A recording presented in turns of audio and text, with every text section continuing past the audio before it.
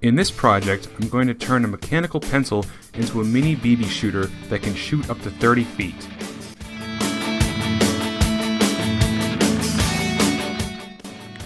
You'll need a mechanical pencil, a rubber band, and some electrical tape. First, we'll need to remove the non-essential parts of the pencil. Take the tip off of the pencil, push down the eraser so the part which dispenses the lead pops out. Then use a pair of scissors to remove it.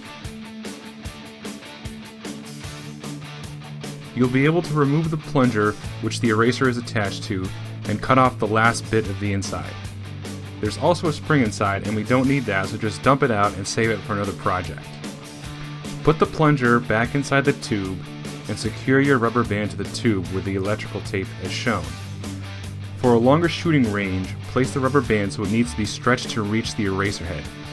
Don't make it stretch too far or the band will wear out faster.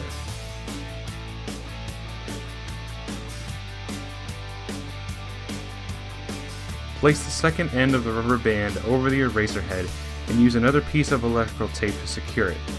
Be careful that you don't tape the plunger to the tube.